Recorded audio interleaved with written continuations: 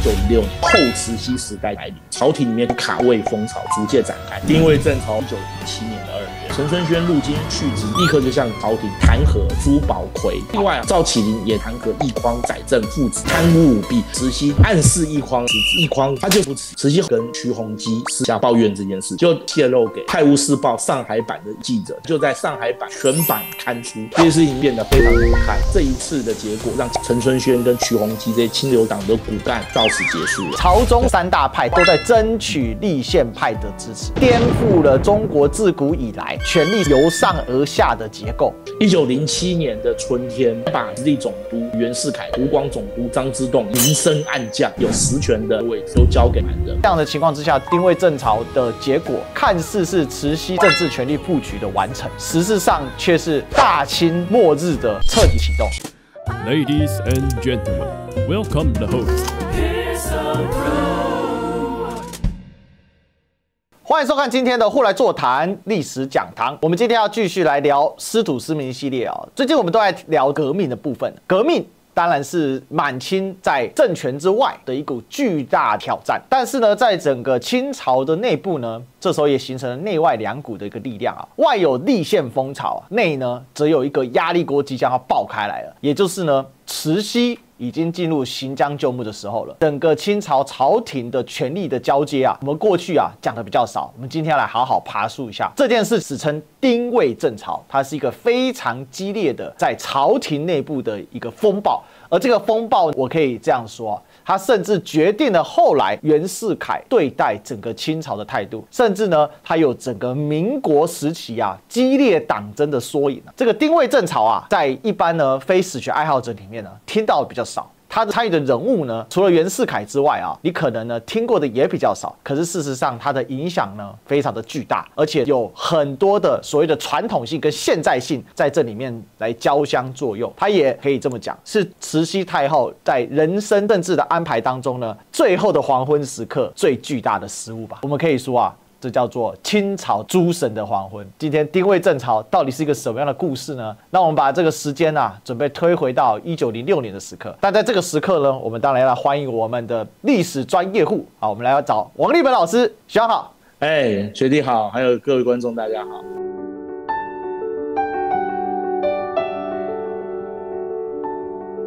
是，像我们今天呢又要回到满清朝廷了，讲了好久的革命哦，打打杀杀的啊。我知道大家很想要听黄花岗72烈士啊，但是又多麻得啊，时间还没那么快啊。我们先把时间呢先转到了1906年到1907年的时刻啊。1907就是所谓丁未年啊，在满清的朝廷啊出现一个巨大的政治风暴。这个风暴不但没有让清朝得到续命啊，反而让它的寿命，我认为啊是急剧的缩短啊。我们可以用4个字形容这场风暴最后造成的结果，叫做离心离德啊。丁未政潮是什么？我们过去很陌生啊，学长。慈禧老太太最后一手了，还不做一个海底捞月，竟然还打了一个烂糊，甚至呢还被人家了放枪，到底怎么回事？对，其实丁未政潮我们可以说是满清中央的中枢，最后一场重要的政治活动。这个政治活动如果不是真的对历史很有兴趣的人，往往就忽略了，对不对？这时候大家都在注意立宪、注意革命哦，没有人管当时的北京朝廷里面到底发生什么事。但其实这个事很重要，因为这个是后来对整个满清中央政府的政治权力结构产生了巨大的影响，而这个中央政府的政治权力结构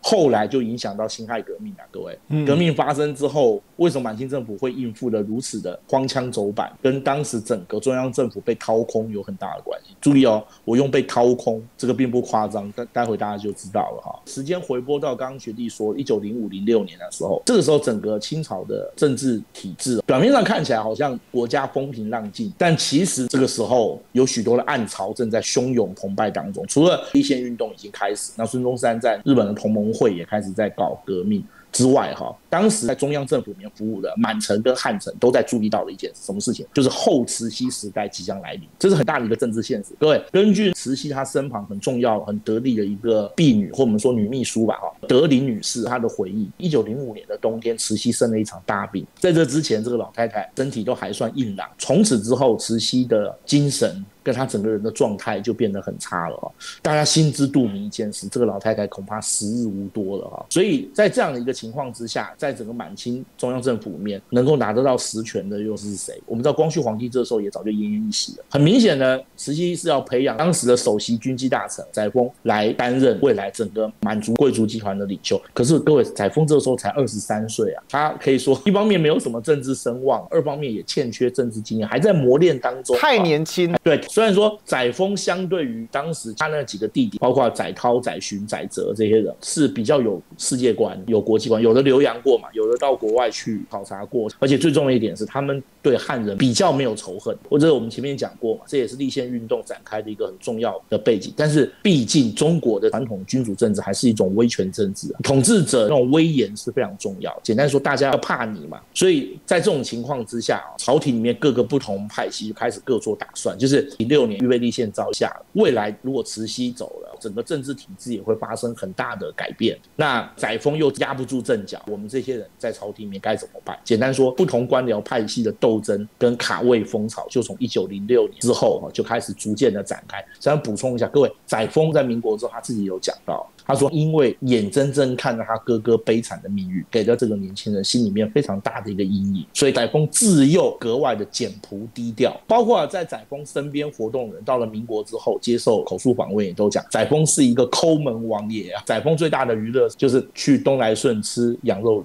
就是他最开心的事情。还要偷偷吃各位，你看一个王爷竟然心里面的阴影这么大，我们就很难指望他有什么大刀阔斧去改革，就比较困难了。这里也要讲一下，就是说载沣这个阴影怎么养成的其中一个点是，第一个，大家有没有发现载沣跟光绪真的长得很像？对，他两兄弟蛮像。载沣是光绪所有弟弟里面第一个年纪跟他最接近，感情最好。对，所以他看他哥哥被亲爸爸慈禧折腾的死去活来下手比头人还要狠他怕。而且不要忘了光绪是真的跟慈禧有血缘关系可是载沣他可没有你要小心我们或许可以说不是一个有太多缺陷的这样一个人，可是在这种时代即将发生转变的时候，他的魄力就很重要，可是他最缺乏这个，对不对？在中国政治里面人是决定很多因素的，所以慈禧太后到晚年也老糊涂了他妄想说给载沣一个摄政王的头，因为大家都知道嘛，慈禧行将就木，那载沣必然会接任摄政王嘛，这个已经是朝廷大家不能说破的秘密，因为说破就是诅咒老佛爷死嘛，谁讲谁掉头。但是我们在铺展开整个丁未政潮之前，我们要先了解到一个很关键的问题，就是整个丁未政潮的背景是什么？第一个，外部现在没有大患，1905年之后没有大事，清朝我们之前讲日俄战争嘛，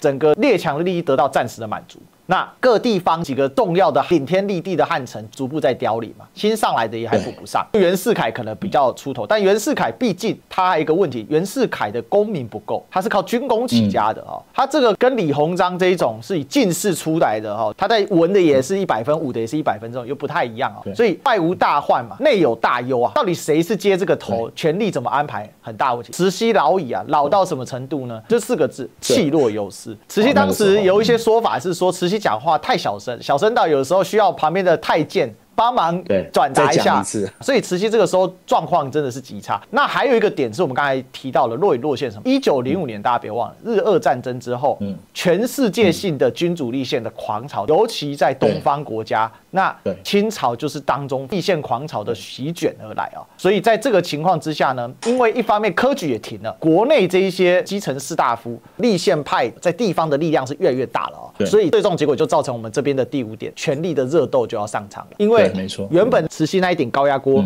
彻底的失去了调节的功能嘛，所以这个才有3大派在斗争。而这个背后有一个点，大家都想利用立宪派力量来做一个斗争，所以这边我们就可以提到一个关键，这一场丁未政潮，它既是传统的权力真空的斗争，跟古代的党争有点像，其实很像什么？皇帝老了啦，然后呢，继承人不明确2宫之争、3宫之争那种宫斗的传统，然后各自结好彼此的力量，同一时间又有一些现代性，它把立宪的这种新的思潮给卷进来了，所以丁未政潮的复杂性就非常非常的高啊，就很像民国的政争。所以很负责任讲，这个丁未政潮到今天的研究，我认为还是不够透彻。我们今天也是尽量帮大家来解析啦哈。当时中央政府基本上分成3大集团，第一个就是所谓的清流党。什么是清流党呢？简单说就是科举考试出身，或者是官宦出身。所谓官宦出身，指的就是他在官场里面已经相当长一段时间了哈，担任过地方大员，而且在当时整个汉人的官僚体制当中都有相当高的一个声望这样的人。其中最具代表性的，首先就是瞿鸿禨，这我们前面有介绍过，对不对？瞿鸿禨这个时候是军机大臣、外务尚书啊。我们知道他后来也担任过日俄战争之后跟列强的外交谈判的工作啊，所以当时他可以说是在中央政府里面非常重要的一位，也可以说是当时汉臣在中枢当中的领袖啊，我们可以这样讲。第二个是谁呢？就是我们前面讲陈春轩。陈春轩他虽然有举人功名，不算是科举考试，但他的父亲陈玉英啊是很有威望的一个人，担任过云贵总督，平定过所谓的云南回乱嘛。那陈春轩当时会崛起很重要的原因就是八国联军的时候，他在慈禧狼狈仓皇逃到陕西的整个中国北方可以说进入无政府状态，完全一片混乱的时候，他是用今天讲叫护驾有功嘛，对不对？带领了一群官员来保护慈禧，而且安排慈禧跟光绪住到了西安，来让慈禧跟光绪过上比较安稳的日子。所以慈禧后来也蛮喜欢他的啊，也对他颇为提拔。所以慈禧在还没有回北京之前就发布他担任陕西巡抚，后来又担任四川总督啊，所以他这个时候也是非常重要的一个人啊。另外还有一位清流党的领袖，就是我们前面已经讲过很多张之洞张老中堂。不过这时候张之洞年纪已经很大了，张之洞有一个很重要的作用。陈春轩跟瞿鸿禨虽然说他们也都表态过赞成立宪，尤其是陈春轩跟他的一个幕僚叫做郑孝胥，郑孝胥后来还担任过预备立宪工会里面的要员。陈春轩他也表态支持立宪，不过他跟立宪派没有直接的关系。立宪派主要是江浙这一带的官僚士绅跟商人嘛，他跟这一代的人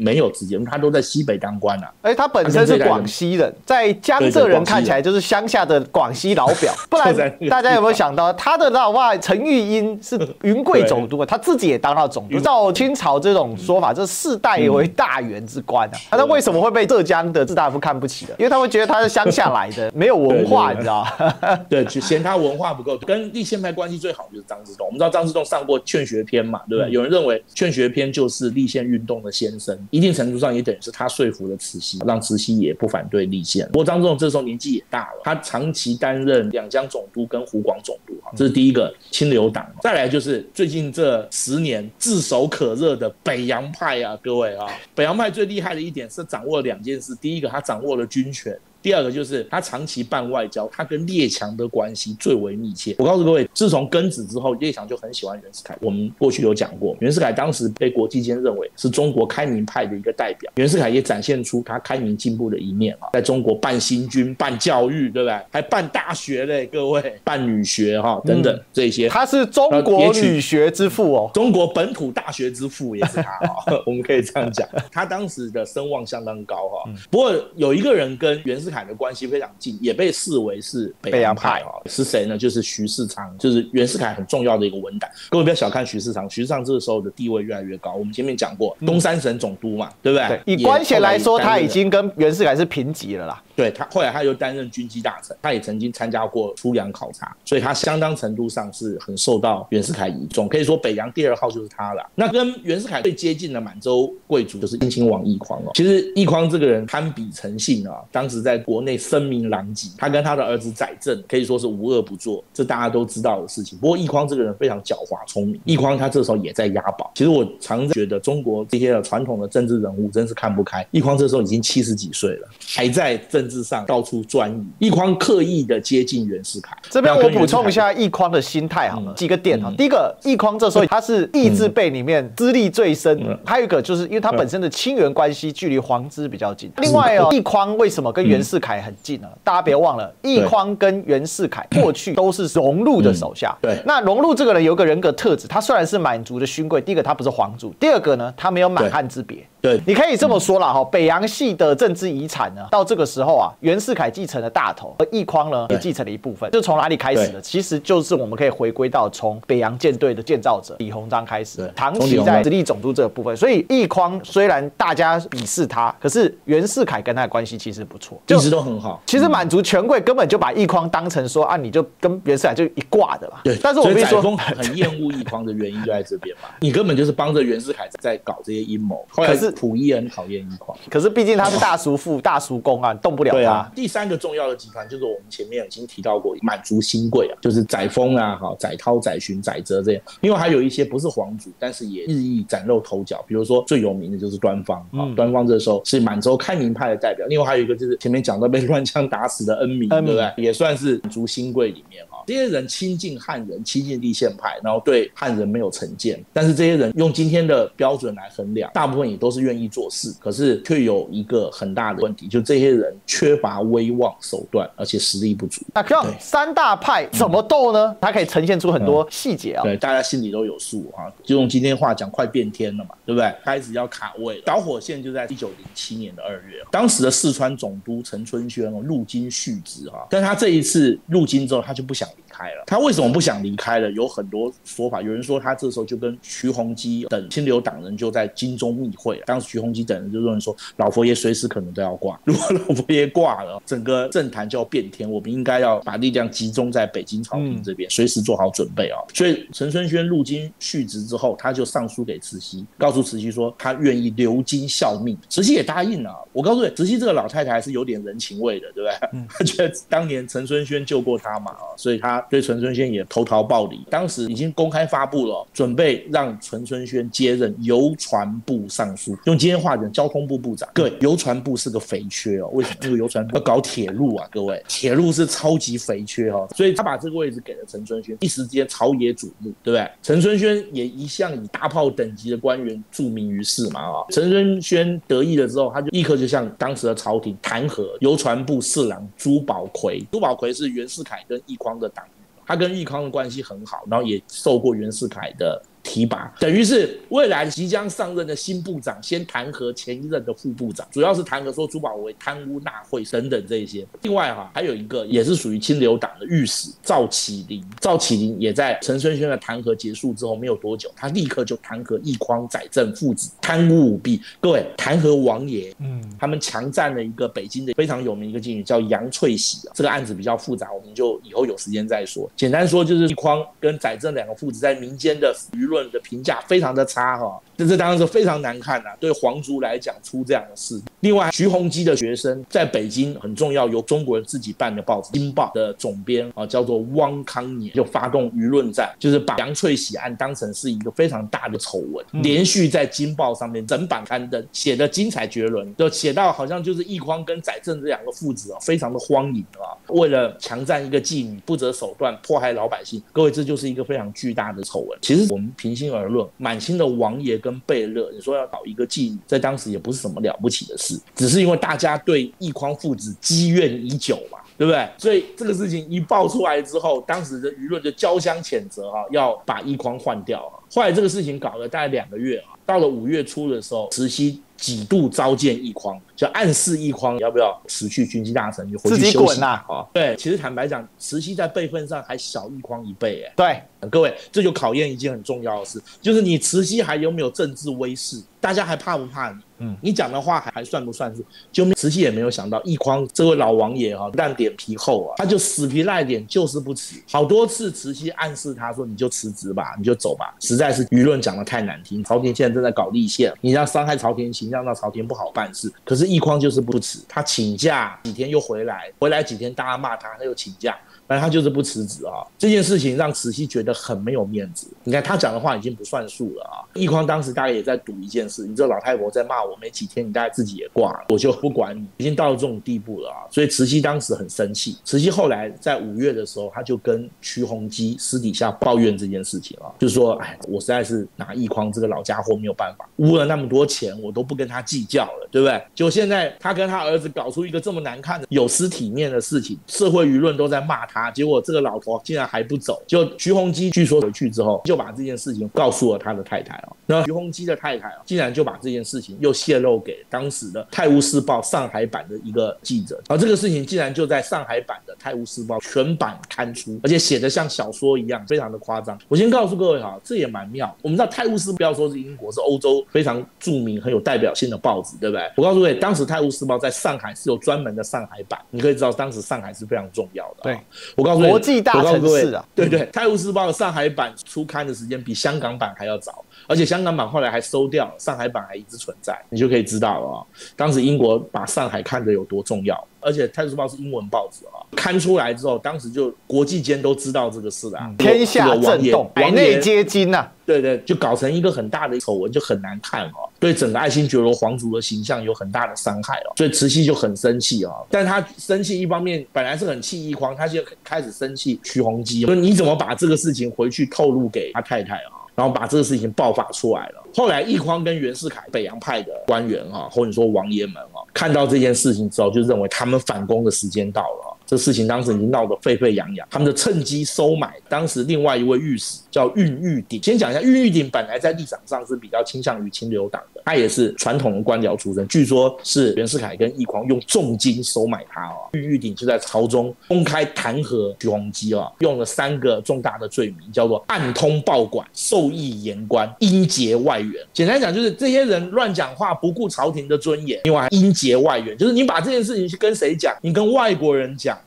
这些事情当时就变得非常难看，结果恽玉鼎弹劾之后，慈禧就立刻将徐弘基的军机大臣头衔拔除，徐弘基从此之后在朝廷当中就失势了啊。徐弘基被拔之后，让一个人也不好意思不辞啊，谁呢？奕匡。奕匡得知这个消息之后，也立刻就请辞。不过奕匡请辞的时间没有多久，又回到军机处。我觉得这里有另外一个角度可以看啊，就是奕匡这个人非常的贼啦。第一时间徐弘基要走人的时候，奕匡他摆他面前只有2条路嘛，第一个就是等着老佛爷拔他嘛，因为既然已经对徐弘基出手了，老佛爷意思也很明确了嘛。就是要死全部一起挂，各打50大板。对对对，古代两宫之争就是这样嘛，对不对？斗争双方都要下课，这个是符合中国政治传统的。比如说孙权晚年的两宫之争嘛，最后2宫都挂了哈，换了孙亮上台嘛。康熙晚年8爷跟14爷互斗，最后的2双皆落空哈。唐朝也是啊，太子跟魏王斗嘛，最后是老三上来，没有错哈。所以照中国政治传统，奕匡啊真的该滚蛋。但这个人脸皮之厚啊，这时候就展现出来一个政治老滑头啊。刚才学长说。奕匡不好意思辞，他确实是装的不好意思辞，但根据后人了解啊，奕匡呢，当时他就是打了一个心理算盘，他知道徐弘基一倒，他马上辞，他反而会留下来。为什么？因为呢，朝中空疏啊，慈禧一看啊，他还没有时间安排好的话，都垮了，都走了。对，找谁呢？咱们找袁世凯吧哈。最后呢，因为王爷还是要有人顶在那边，所以奕匡反而呢没有辞成功。慈禧最希望奕匡滚蛋，结果最后因为一看没办法，如果2个一起倒，那真的没有时间安排了，所以最后奕匡反而留了下来啊。但是有一个人扫到台风尾，谁呢？就是袁世凯。没错啊，陈春轩其实是愤而辞职啦。这里稍微讲一下陈春轩跟徐弘基之间的关联性哦。陈春轩被称为清流党，有一个原因是因为陈春轩这个人确实不贪，你可以说他比较刚正不阿啦，他不太喜欢这种朝廷沆瀣一气，官声还不错。对哈，那也有人认为说，因为毕竟他从广西来，肠子比较直啊，据说他是壮族人嘛，敢讲话，所以到了陈春轩在慈禧晚年，因为救过慈禧，等于说是慈禧跟前的红人哦，他历练很多重要的督府职位嘛，当时的人陈春轩谁去讲都没有用，但是陈春轩呢倒是蛮服徐弘基，所以有人说啊，能用陈春轩者为徐弘基啊，所以2个人之间呢关系蛮好的，陈春轩也蛮敬重徐弘基，所以当时徐弘基卷铺盖走人的时候，陈春轩非常愤怒哦，所以呢他火大了就辞了，这么黑暗的朝廷不要也罢啊。陈春轩向慈禧辞职，而且讲得非常的慷慨激昂，表示说朝中已经没有公理正义等等，徐弘基这种宫中体国的大臣竟然都遭到这样的一个罢黜哈，所以他也愤而辞职。一开始的时候，慈禧还给予慰留，不准他辞职。不过各位，你想想看嘛，瞿鸿禨都被北洋派整掉了，是不是？那北洋派当然不可能再准陈春轩继续留在朝中了哈。当时有人拿着亲笔信函跟慈禧告密啊，至于到底是怎么回事的，我们当然不知道，我们只能看到表面的说法啊。告诉慈禧说，陈春轩在担任四川总督的时候，跟在日本梁启超秘密通缉。各位，慈禧非常痛恨梁启超，我认为当年戊戌政变想杀他嘛，钦定首犯，对，没错。所以这件事情就让慈禧也不得不把陈春轩直接就拔掉了哈。虽然慈禧后来私底下跟德龄他们有讲，他相信陈春轩对他的忠诚，可是没有办法，这个事情爆发出来，他不得不处理，就让陈春轩下野了。陈春轩下野之后，他也没有回到他广西家里，他大部分的时间留在上海、武汉这些地方，继续跟立宪派合作，推动立宪。所以简单说，这一次的结果就是让清流党在朝中的力量受到非常大的一个削弱。陈春轩跟瞿鸿禨这些清流党的骨干到此结束了哈。1907年的春天，当时的满清政府就发布任命袁世凯从直隶总督、北洋大臣转任外务部尚书兼军机大臣。各位，外务部尚书本来是瞿鸿禨的位置啊，对。另外还把当时的湖广总督张之洞也调到北京来担任军机大臣，等于是把直隶总督跟湖广总督这两个非常重要的汉城的地方大员，直接把他们弄到中央来当官。各位，这是很标准，也是中国传统官场的手段，叫做明升暗降。另外还有一点就是他继续加强了当时满清青年权贵在朝中的地位，除了载沣之外，像载灃、载恂、载稠、端方这些人陆陆续续也都在中央政府接任重要的位置。简单说就是把汉城拔掉之后，就把这些有实权的而且很重要的这些位置都交给了满人。慈禧的做法其实我们今天也不难理解，他就是要巩固载沣的统治地位嘛。但问题就是我们刚刚开始我跟学弟谈到，你载沣现在大家滚的滚，辞职的辞职，架空的架空，就到你手上了，对不对？那你罩不罩得住？各位，时间是1907年，这时候立宪运动要进入高潮了，革命党也开始在各地发动武装起义了。其实这个事情对满清政府来讲，面对的局面表面上看起来好像国家没有大事，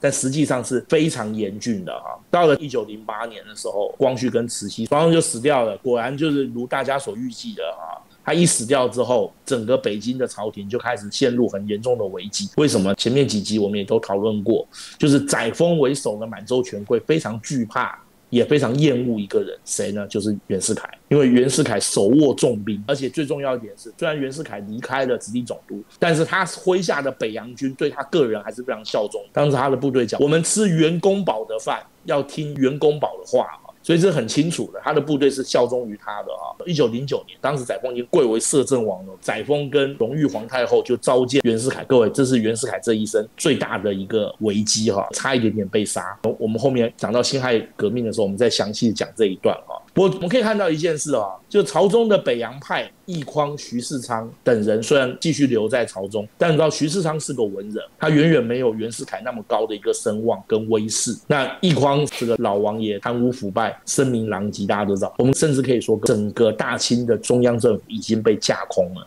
没有足够声望跟社会上的一个信任度的大臣来主持中枢。讲这边各位就可以兜起来哈。为什么后来载沣面对立宪派强烈的要求，你要立刻改制立宪，载沣却如此的前后思惧，左支右绌？很重要的原因是载沣欠缺一个在北京政府中拥有足够声望的汉臣来跟南方这些立宪派的乡绅领袖们来相互折冲协调，这是很重要的一个原因。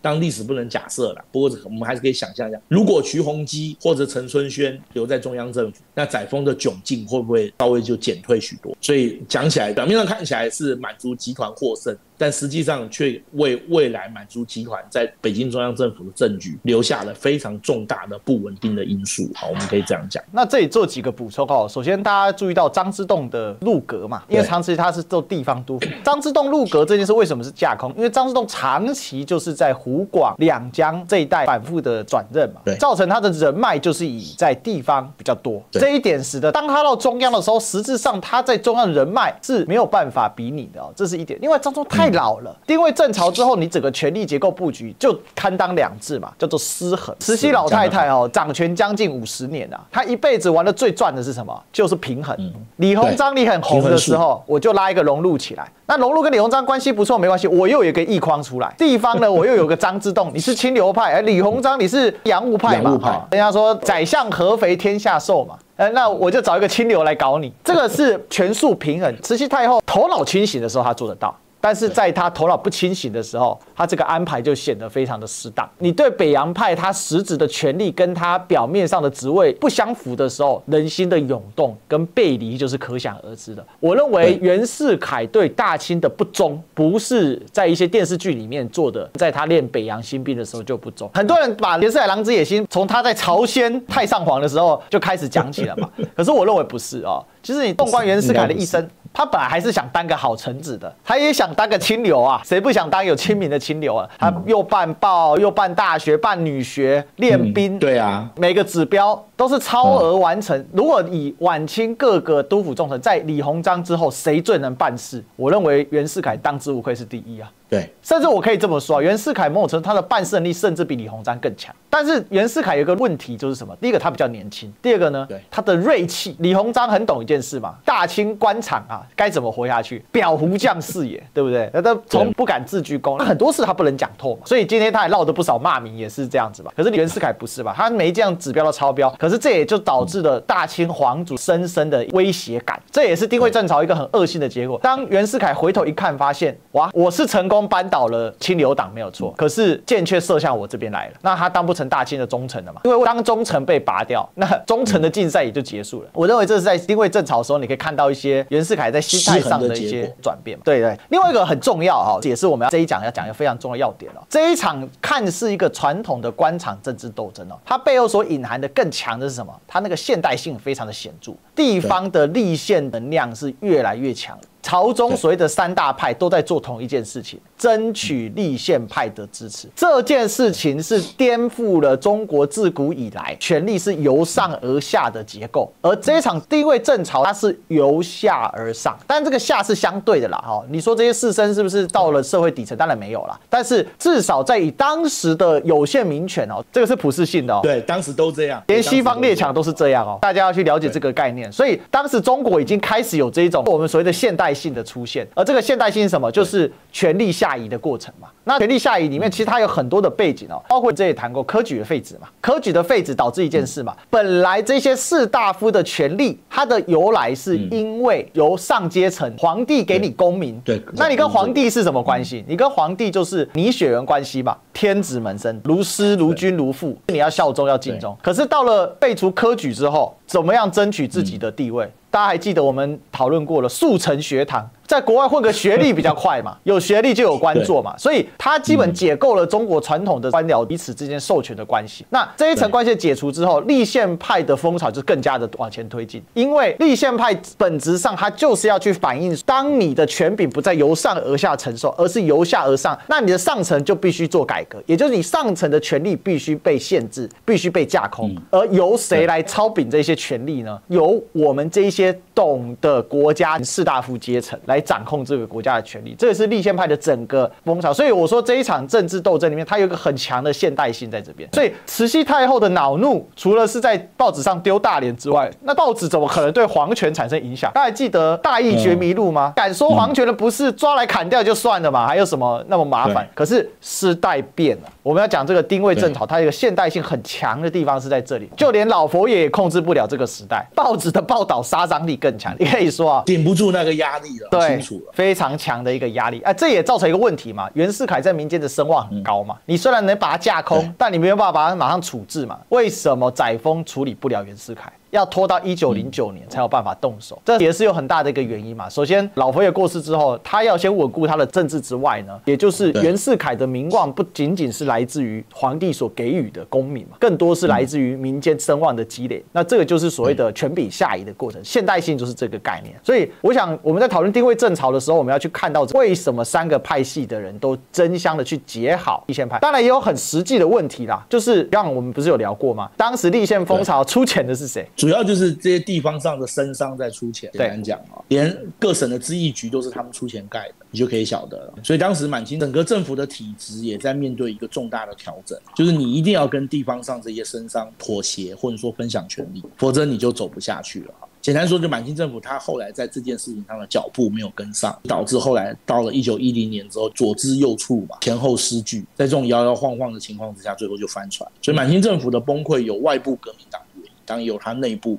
整个政治结构失衡之下所造成的各种结构性的问题的原因。这两个我们必须要等量齐观。过去我们大家因为都是在台湾受教育，受国民党的史观的影响，我们大家都把重点摆在革命派的奋斗，对不对？也不能说不对啦，革命派的奋斗当然是主要原因，但是满清政府内部自己的结构性的弱点也是一个很重要的原因，这我们不可以忽略。在丁未政潮当中就表现无疑了，我们可以这样讲。是哦。我想最后我们还是再做一点收束跟整理啊。立宪派的崛起当然给丁未政潮添加了很多现代性，但不可否认的，它斗争的过程当中啊，那种传统结构的那种显性还是非常明确的啊。你弹劾我，我弹劾你，就是传统的做法，在宋朝以来就玩得非常溜嘛，就是这样搞的，金茶嘛，对不对？但是我要讲一个事情哦，其实丁未政潮慈禧太后的最后一座嘛，可以说是遗作了啊。可是但它也充分展示我们一直在讨论的清末的政治到底是一个什么样的一个样貌，就是一个权力结构的畸形，在丁未政潮当中也暴露。对，长期的畸形，对，非常长期。为什么？慈禧不是皇帝，她却长期代行皇帝之事，她掌控了2个皇帝啊。光绪皇帝是中国史上在位最久的傀儡皇帝。对，很可怜的，34年的皇帝生涯，只有100多天是拥有一定程度的实权，还不是完全哦。对，没有过这么长期的傀儡皇帝。那这样的一个权力结构的畸形哦，那也导致一个什么问题呢？就是慈禧她是以她的意志来领政没有错，但她长期必须要有一个朝中的王爷打配合，因为你总要有人代表爱新觉罗的父系家族。爱新觉罗是，对，因为你是叶赫那拉，你又不是爱新觉罗。在另外一个还有慈禧太后的母系很弱，她并没有一个很强的旧家嘛，所以在晚清这很畸形的结果就是说，太后秉政却没有出现诸如汉朝，比如说汉高后诸吕之乱这样的一个状况。所以在这里面我们就看到说，他长期有一个爱新觉罗王爷，可是他又跟这些王爷一直不断的联合又斗争，从最先开始的奕欣，到后来的奕轩，再到奕匡，他最后如此厌恶奕匡，可是却换不掉奕匡，问题也在这里。对。因为比起奕欣这种英姿焕发、朝朝有力的王爷，他当然更喜欢奕轩。可是奕轩呢，又跟皇帝的血缘太接近，又得处处提防他、打压他。那好不容易来了一个奕匡，跟皇之比较远，又那么爱贪财的，结果没想到呢，他也长出了 AI， 他也有自己的想法，有自己的权力的布局跟打算。在这样的情况之下，丁未政潮的结果，表面上就像刚才学长说的，看似是慈禧的政治权力布局的完成。实质上却是大清末日的彻底内部的启动。对，这个跟我们刚才讲革命的外部势力是不一样，因为你让一个没有政治基础的王爷上来。最后给大家一个反思，也来问一下学长看法。如果慈禧晚年不是用溥仪作为嗣子，而是干脆狠一点，直接让载沣当为20几岁的青年皇帝上台。会不会大清的命运也有可能会不一样？不会这种畸形的权力结构的继续延续的？因为我认为慈禧会用这种摄政王的方式，就是一种权力的代行者的模式嘛。那这样的一个摄政王的模式，也相对应就是给了慈禧的代行权力一种合法性的延续嘛。所以他没有办法去做出这样的安排，反而就选了一个最年幼的溥仪来作为权力的弱化，然后再次用盖帽子的方式来把这个权力结构给延续下去。这是我一个疑问。我的看法是这样，简单讲4个字：病入膏肓。就是慈禧长期掌政，已经把整个清朝的政治的结构都破坏了。就是刚刚学弟讲，因为它整个权力结构是畸形的嘛，你要重新把爱新觉罗家的皇权建立起来，那不是1天2天，要需要长时间哦。因为还有一点就是，载沣固然是一个低调朴实的贵族，但载沣的能力有限，他不具备执政者最高领袖该有的一个威望，或者该有的一个声势。或许给他多一点时间有可能，但是我们知道革命已经开始了。地方乡绅的力量也崛起，你载沣要怎么应付这一些日益崛起壮大的新兴力量，恐怕也是他力有未逮的。所以就算是不是由溥仪，而是由载沣即位，直接担任大清皇帝，我认为最后的结果恐怕革命还是会爆发。那时间可能也不会差太久。简单讲，就是清朝面对内忧外患以及一连串整个世界发生天翻地覆的改变，它缺乏应对能力，它的整个政治领导中枢的这种畸形跟无力，最后注定了它的败亡。我们可以这样讲。